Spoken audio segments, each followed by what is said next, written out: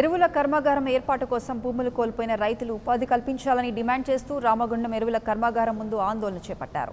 పెద్దపల్లి జిల్లా రామగుండంలో ఎరువుల కర్మాగారం ఏర్పాటు కోసం లక్ష్మీపురం గ్రామానికి చెందిన రైతులు వారి భూములను యాజమాన్యానికి అప్పగించారు.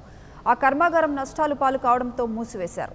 అయితే కేంద్ర ప్రభుత్వం కాయిల పరిశ్రమల పునరుద్ధరణలో భాగంగా రామగుండం ఎరువుల కర్మాగారం పునరుద్ధరిస్తోంది. కర్మాగారంలో తమకు ఉద్యోగాలు ఇవ్వాలని స్థానికులు ఆందోళనకు దిగారు.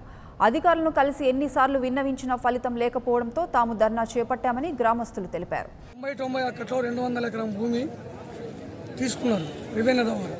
దానికి అప్పుడు యాజమాన్యము మాకు కుటుంబానికి ఒకటి ఉపాధి కల్పిస్తామని అగ్రిమెంట్ చేశారు.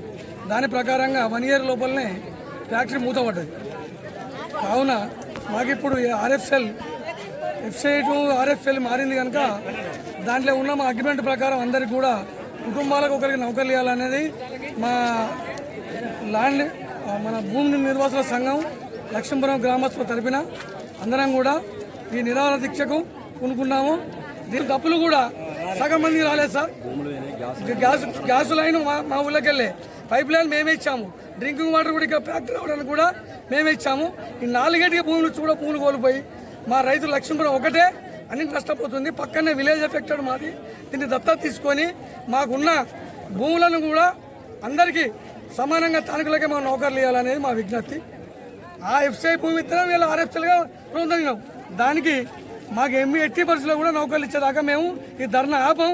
అవసరం ఉంటే నిరాహార దీక్ష కూడా చేయడానికి కూడా మా ఉద్యోగాలు ఇవ్వడానికి తన మొండి వైఖరితో ఉద్యోగాలు కల్పించకపోవడం, ఎక్కడి నుంచో ఇతర ప్రాంతాల నుంచి వచ్చి ఇక్కడ ఉద్యోగాలు చేసుకోవడం, స్థానిక ప్రజలకు కానీ ఇక్కడ భూ నిర్వాసులు కానీ ఎలాంటి అవకాశాలు కల్పించకపోవడం, ఒకవేళ కల్పిస్తే వారిని వెంటనే తొలగించడం కానీ ఈ DGM తన వైఖరి వల్లనే జరుగుతుందని మేము అనుకుంటున్నాం.